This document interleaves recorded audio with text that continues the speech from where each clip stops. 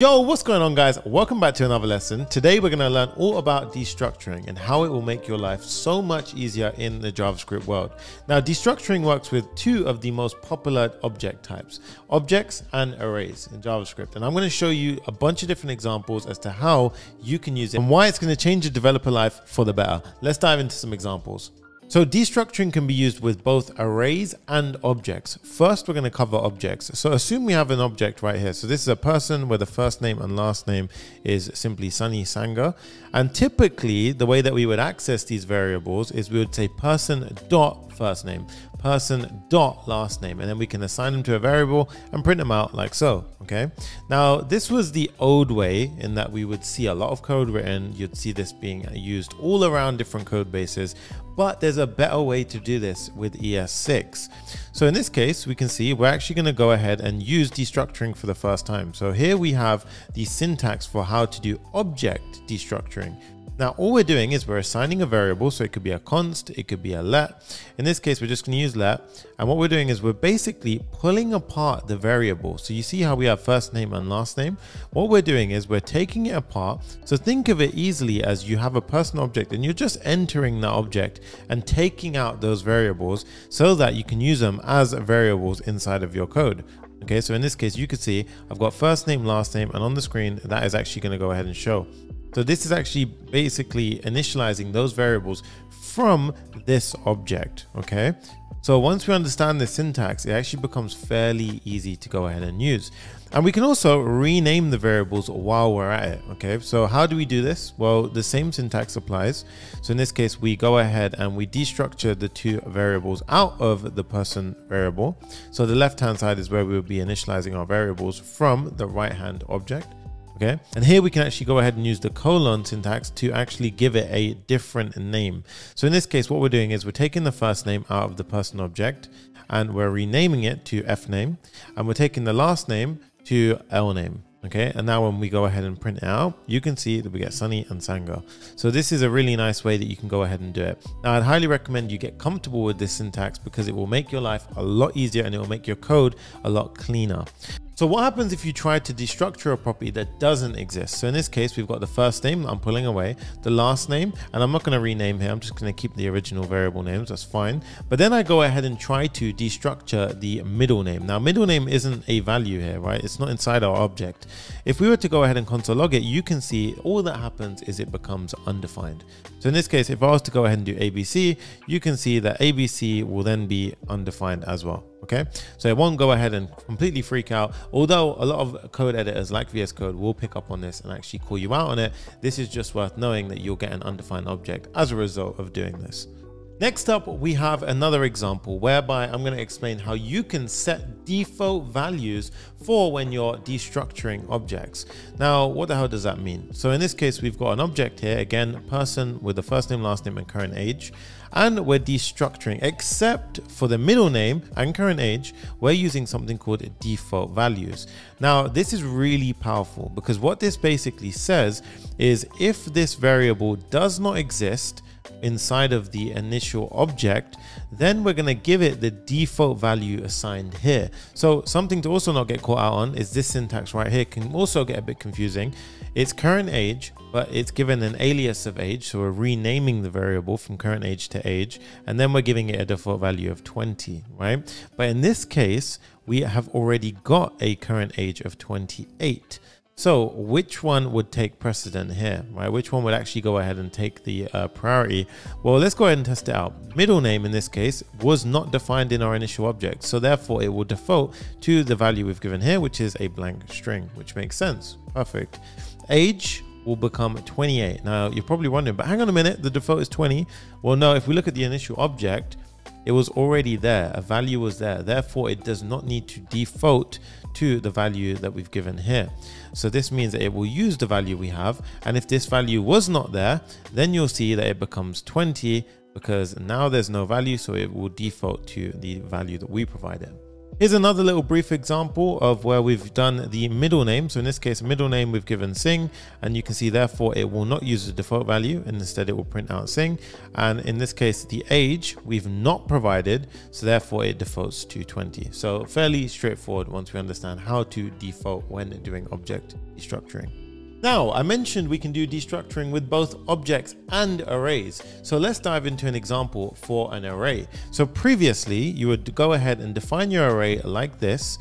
And then if you wanted to go ahead and separate each of these values into their own variables, you would have to go ahead and do something ugly like this. You'd have to say let x equal array of index 0, let y equals array of index 1, and let z index equals index of 2.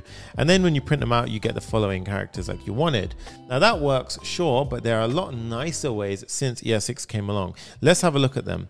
So in this case, this is the syntax for array destructuring. So as you can see, very similar to what we did previously, except for objects, we use curly brackets. For arrays, we're using square brackets, okay? So it's basically indicating that it's an object or it's an array. And in this case, what we're doing is we're defining a variable, so let. And in this case, we're saying, okay, we're gonna do array destructuring x, y, z of array. Now, what this means is that it's gonna go ahead and basically traverse through the array. And for the first value it finds, it's gonna give it the value here. For the second value it finds, it's going to give the value here. For the third value it finds, it's going to give this value here, right? So in this case, it's created 3 variables. This would be for index position 0. This would be for index position 1, and this would be for index position 2. And if we log it out, you can see that we get a perfect 1, 2, 3, very similar to exactly the same as we had previously, but so much cleaner. Right, so this is a much nicer way that we can go ahead and actually create our variables out of our arrays. Now let's see this in a more clearer example. So the left-hand side of the assignment is the array of variables that we're going to initialize. And the right-hand side is the array of values that we're actually going to pass over to those variables, okay? So the way that it essentially works is the first one is going to go ahead and get linked here. The second one is going to go ahead and get linked here. The third one is going to get passed the value like so, and the fourth to finish things off. And then if you had more, it would just carry on doing the same principle. So fairly straightforward to understand.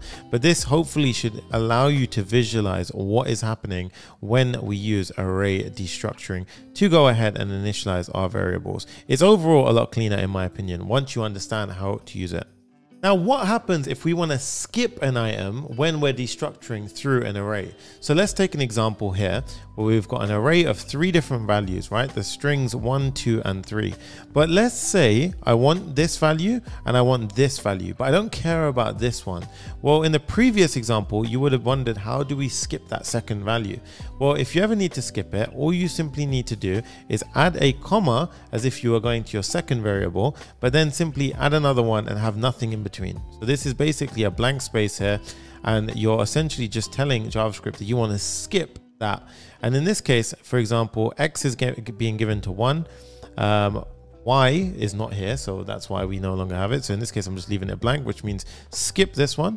And then for the third one, z, we're giving it the third value, okay? Now, if I was to go ahead and skip one more time, you will see that we now have 1 and then undefined, because what we're essentially done is we've given this one a variable, then we've skipped twice. So we've skipped, and then I'm undefined. In which case Z is now undefined. So you have to be careful, but we also have the same response that we had previously with objects. So if you do try to destructure something that isn't there, you're simply going to get undefined as opposed to everything crashing and burning. Okay. Now, the next cool thing that you can do with destructuring is combining it with the spread operator. Now, I'll tell you how this works in a short and simple example. Here we've got a bunch of names inside of an array. And what we can do is, let's imagine I want to pull out Sunny, but then I want the rest of them to be stored inside of an array. Well, the way that we can do this is we can use the destructuring syntax, but we can use the rest statement. So in this case, we're using the spread operator here to basically say, I want the first element like we expected it.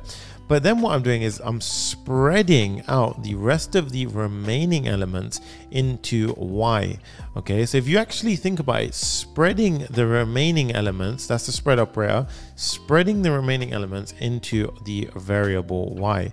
Okay, so let's really dive into this and think about what it's doing. And again, remember, we're following the same syntax. So if we look at X, you can see we've got Sunny, which is perfect. And then if we look at Y, we now have an array of all of the remaining variables. So if I was to now go ahead and change this to, for example, X and A, and then do a comma, you'll now see that we have X being Sunny. A would now be J. So if I was to go ahead and say console.log A, you'll now see that that is J. And then in Y, we spread the remaining elements, which is now Brian and Rogers. Okay, so very simple to understand, but this is extremely powerful. So it's worth mentioning that this trick also works in object destructuring as well. So here we have a person object, name, age, and gender. And in this case, I just want the name of the person to be stored in a variable, and then the rest of the elements can be just kept inside of this rest variable. And again, you can name this whatever you want. It really doesn't make a difference here. As long as you've got the spread syntax in front of it, it's basically saying spread the remaining elements into this variable, and we're destructuring from the person object.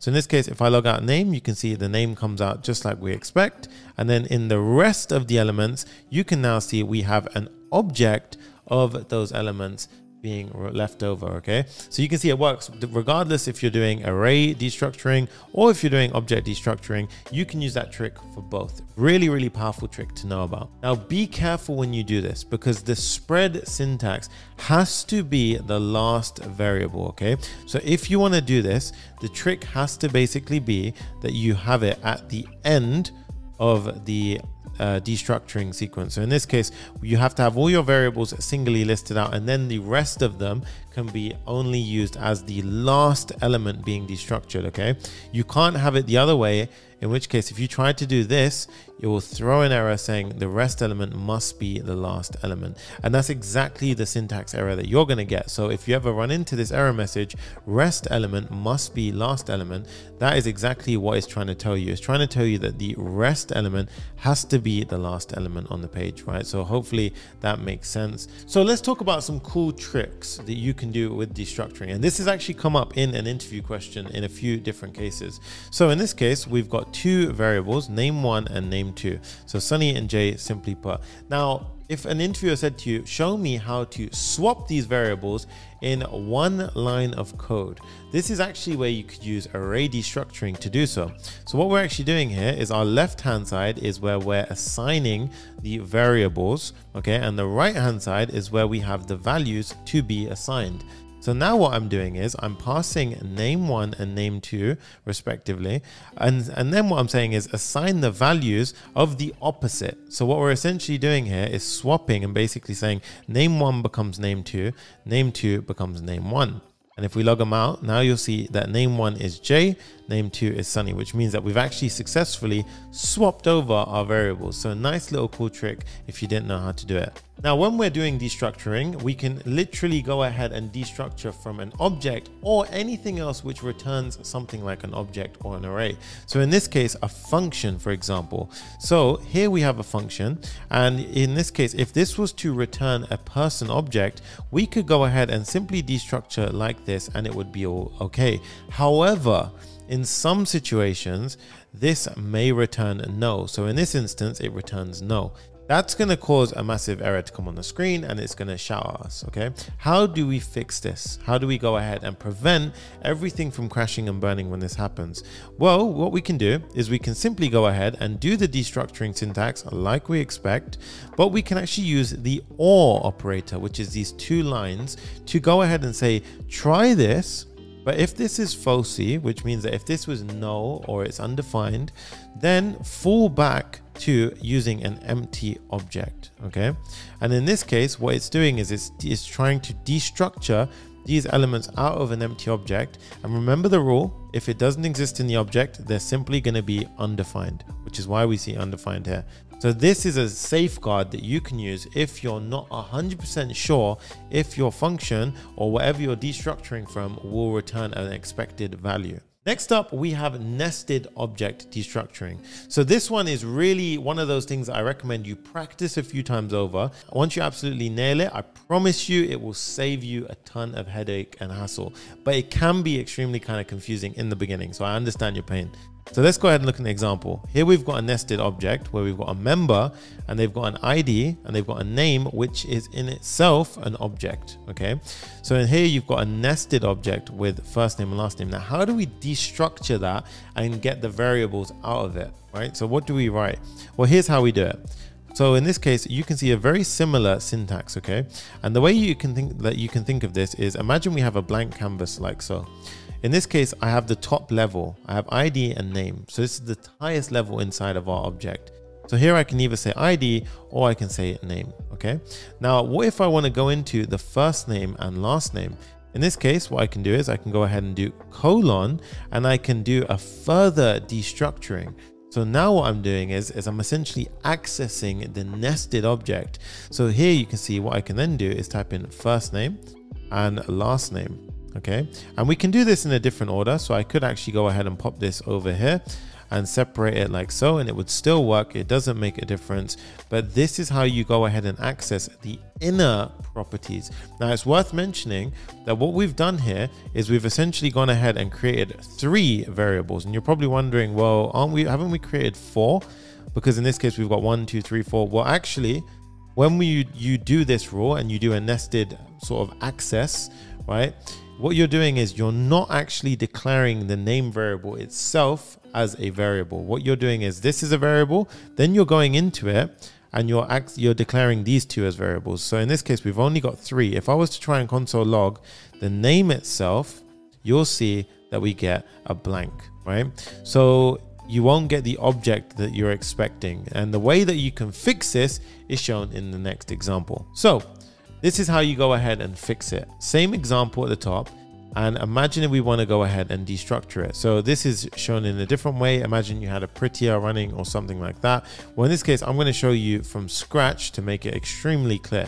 Okay, so we're going to go ahead and destructure the ID. We're going to get the name. And then I want to access the first name and last name. So I'm going to go ahead and say first name, last name. And then I also want the name object, because in this case, see, I'm not getting the full object. I should be getting the full object back as well. Well, the way you can do it is you simply go ahead and just treat it like any other destructuring property. We've accessed nested values, and here what I'm going to do is simply access the parent property once again.